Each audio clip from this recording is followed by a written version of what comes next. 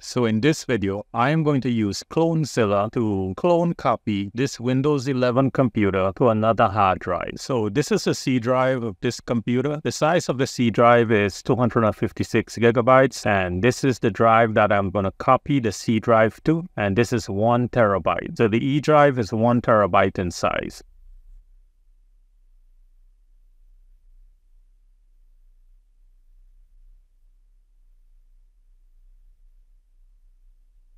So this is a Clonezilla website, and this is in the download section. So there are two options: alternative stable or stable. Either one is fine. I'll click on the stable version. So this is a CPU architecture. So there's select CPU architecture. I'm going to leave it as AMD 64, and this is the select file type. There's zip and ISO. I'm going to download the ISO file. I'm going to click download. And it's downloading from SourceForge. So I'm going to create a bootable USB drive for this, and I'm going to be using Rufus to create that bootable USB drive. I'll download the Rufus exe file. So I'm going to open command prompt.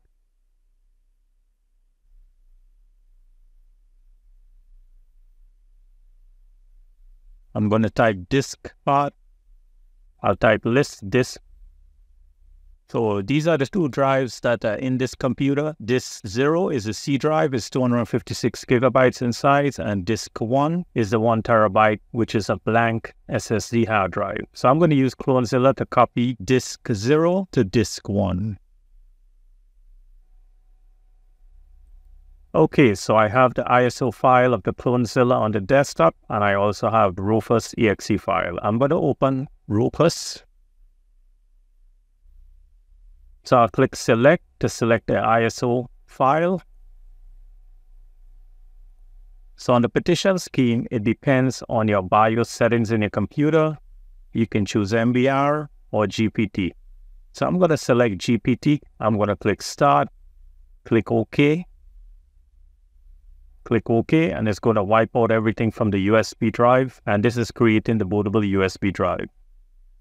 Okay, so the bootable USB drive was created. I'm going to click close, and I'm going to take this bootable USB drive and boot up the computer. So I want to get to the boot menu of the BIOS, and this is the boot menu. So I have to select the USB drive, and this is the one I want to select. So this is the USB drive. I'm going to hit enter on the keyboard. So on this page, I'm going to choose the second option. Hit enter on the keyboard.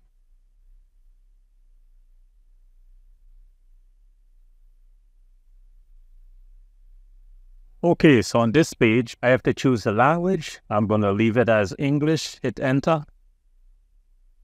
This is the keyboard configuration, and it says change the keyboard layout. I'm going to leave it as default. Click OK. So I'm going to start Clonezilla. Hit enter on the keyboard. So on this page, you have to make your choice here. The first one is device image. The second option is device to device. So I want to choose that, device to device. Hit enter on the keyboard.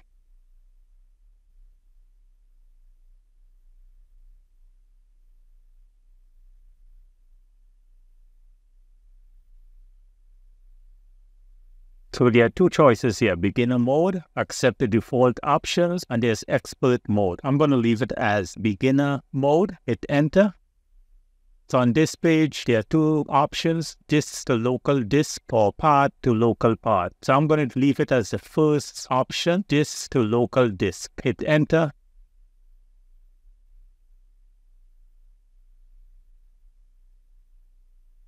So here is where you have to choose the source. Now you want to be very careful. You want to make sure that you choose the right source. So I have three options here. So the first selection here is the 1 terabyte. Now this is the destination, it's not the source. This is the 256 gigabytes, and this is the source drive. This is the C drive. The other one, that's the USB drive. So the source drive is going to be the C drive, which is 256 gigabytes. I'll hit enter. Now here is where you have to choose the destination or the target drive. And you can see it here. Choose local disk as target, and all data on the disk will be deleted. So the target drive or destination drive will be the 1 terabyte drive. I'm going to hit enter. So here You can skip the check-in repair source file system. I'm going to leave it as the first option. Hit enter. I'm going to skip check-in or repair source file system. So there are two options here, and it says here choose a mode to create a partition table on the target disk.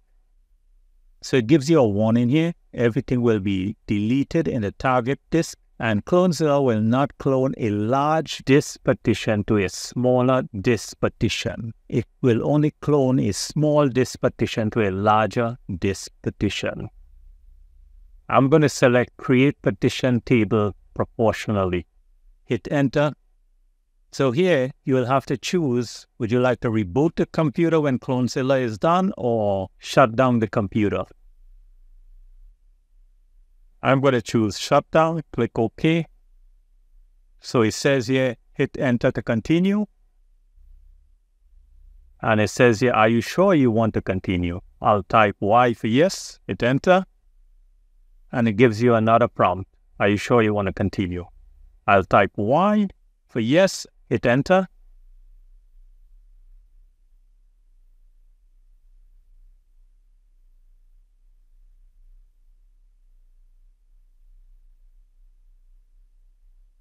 Okay, so the cloning is taking place.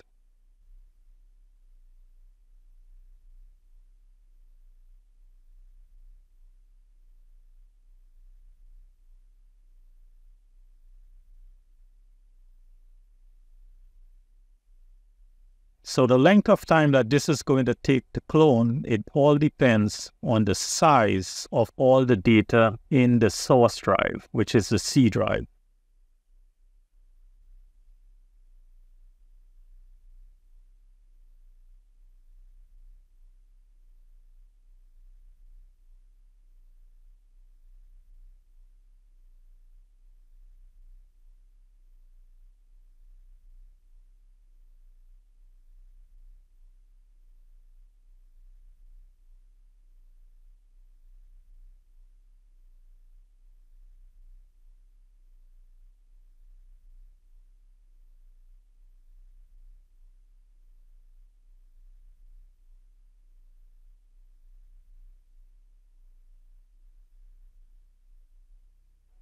So the cloning of the drive was completed. So I removed the 256 gigabyte SSD drive, and I only have the 1 terabyte SSD drive installed in the computer. So it's booting up into Windows.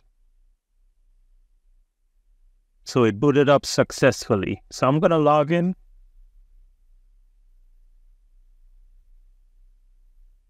I'm going to open File Explorer. I'll click on this PC, and this is the 1 terabyte SSD drive. So it took about 12 minutes to complete the clone. And as you can see, the use space is 84 gigs, and this is the free space. So I want to thank you for watching, and I thank you for subscribing.